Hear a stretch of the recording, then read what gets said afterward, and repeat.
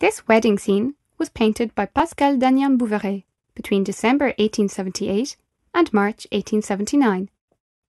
The artist must have felt considerable sympathy for his subject, since he himself had just become engaged and was in the process of preparing his own wedding. The work was presented at the Salon in Paris in early 1879 to much acclaim. It was then purchased by Jacques Bernard, a knowledgeable amateur and collector of art. Dagnan-Bouveret evoked his subject in great detail. Nothing is missing, from the reflections in the windows, to the worn parquet floor, to the glances exchanged by the subjects, to the details of the clothing. In order to achieve this remarkable precision, the artist even produced a preparatory study in a photographer's studio. At the time, painters were increasingly subject to competition from photography, an art form that was becoming widespread.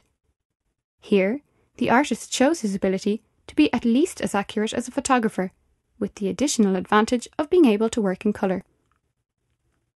At the end of the 19th century, artists were beginning to move away from the representation of historical, biblical, or mythological episodes, and to demonstrate an affinity for scenes of everyday life.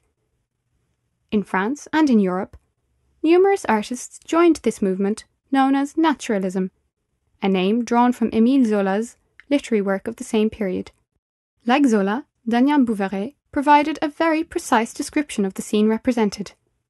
Moreover, beyond the use of an acknowledged motif, does he not perfectly evoke the very nature of his society in which the trappings of appearance were all important?